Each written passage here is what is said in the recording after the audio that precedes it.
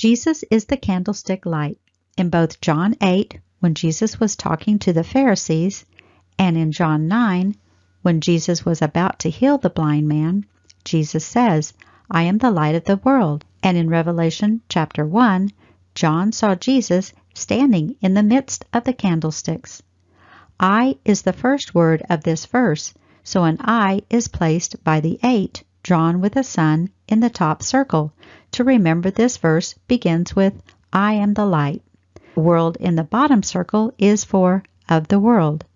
And a 9 is drawn with a sun in the top of the 9 for I am the light. And the bottom of the 9 is made into an arrow pointing over to the bottom of the 8 world for of the world. Remember, Jesus as the light is in John chapters 8 and 9. On 8:12, a royal blue 12 is made after John 10 to think the numbers are going by twos. For 2, 4, 6, 8, 10, then 12 comes next, to remember verse 12. John 9:5, a royal blue 5 is drawn on the top of the 9 to remember verse 5.